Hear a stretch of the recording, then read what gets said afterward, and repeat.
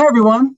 Scott Lachlan, co-lead of the privacy practice here at Hogan Lovells. I'm excited to be joined by three of our members of our litigation team, Joe Kavanaugh, Courtney Helt, and Lance Morishige, to discuss the recent developments on cyber litigation and data breach liability.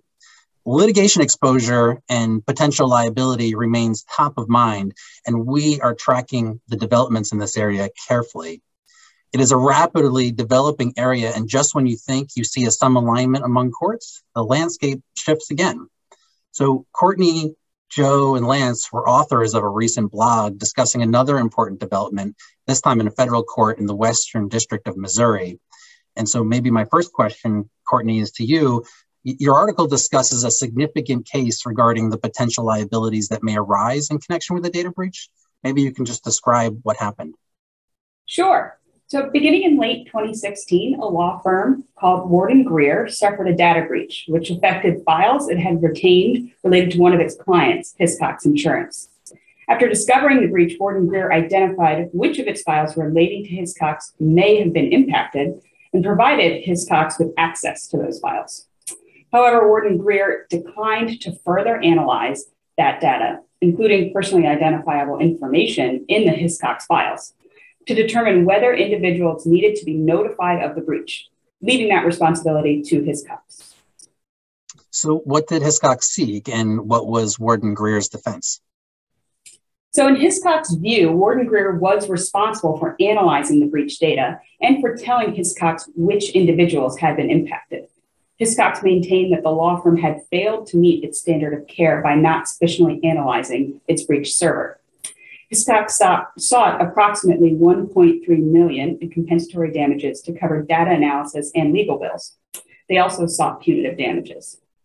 Greer, on the other hand, argued that Hiscox was confusing the traditional roles of service providers and data owners. Greer argued that it was a service provider under applicable data breach laws and industry norms, and thus it was only required to provide Hiscox with access to impacted data. Hiscox, by contrast, was a data owner, according to Greer, and Hiscox was ultimately responsible for analyzing the data, identifying individuals who had to be notified, and for carrying out that notification. Interesting. So I think one thing that's unusual about this case is it went to a jury conclusion, as I understand it. So what did the jury find? After only 2 hours, the jury sided with Greer. As a service provider, the law firm was only required to provide Hiscox access to the affected data. So Joe, maybe you can help me put this decision in context. Following a breach, we are increasingly seeing lawsuits filed on a number of grounds. Your article describes that this case was the first of its kind. What makes it so unique? Yeah, so as you note, Scott, we frequently see lawsuits brought on a variety of bases in the wake of a data breach. The lawsuits can involve a number of common law and statutory claims. Some of the more typical ones we see are negligence, Consumer Protection Act claims, and unjust enrichment. Now, most of the time, these cases end in one of two ways. First, the defendant files a motion to dismiss, which the court grants in its entirety, or alternatively, some of the claims can proceed past the pleading stage, and the parties eventually will settle the case before it goes to judgment. So this case is really a breakthrough litigation because there had never been a jury trial in a case like this before. And so is this it for data breach litigation? In other words, do we expect that all future trials will end in the same result?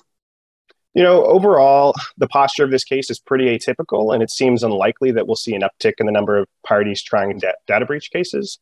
That said, the trial may suggest how a jury would view the division of responsibilities between service providers and data owners. Before this trial, it was unclear whether a jury would find that the common law duty of care following a breach aligns with the responsibilities typically found in the breach notification laws, but this jury verdict suggests that they will. So Lance, final question for you. Does this case offer any insight on how organizations can protect themselves in the future? No, I think it does. Thanks, Scott. First off, I want to reemphasize a point that Joe just raised, which is that while this case addressed the duty of care in what is a pretty special attorney-client relationship context, we think that it's really instructive for how juries will view other business-to-business and vendor relationships.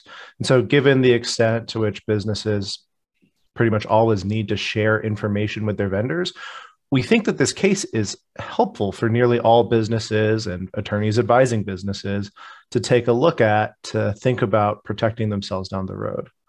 So on the one hand, this case was reassuring in that the jury found that the responsibilities following a breach largely align with what we would have expected. But on the other hand, this case went to trial and ended in the hands of a jury.